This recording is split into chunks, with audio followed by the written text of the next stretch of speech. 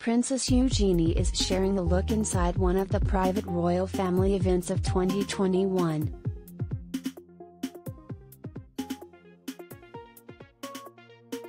Queen Elizabeth's granddaughter celebrated the start of a new year on Saturday by sharing a number of photos, including some never-before-seen shots, on her personal Instagram page.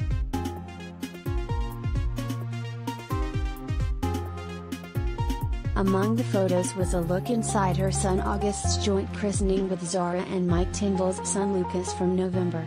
Eugenie holds her son, born in February, who wears a traditional white christening gown.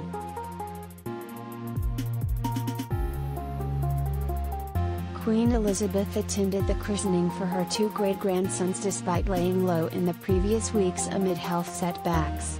The baptism came one day after the monarch marked what would have been her 74th wedding anniversary with her late husband Prince Philip, her first without him following his death at age 99 in April. Both August and Lucas are partly named after Philip. It is a middle name for each of the boys.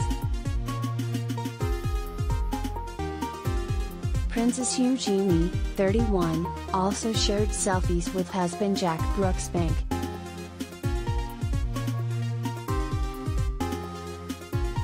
Happy New Year to all. Goodbye 2021.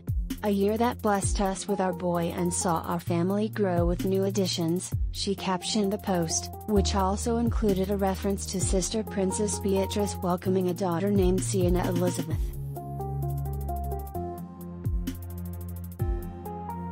The younger daughter of Prince Andrew and Sarah Ferguson also paid tribute to some of our biggest and brightest lights who died in 2021, likely referring to her grandfather Prince Philip and Jack's father George Brooksbank.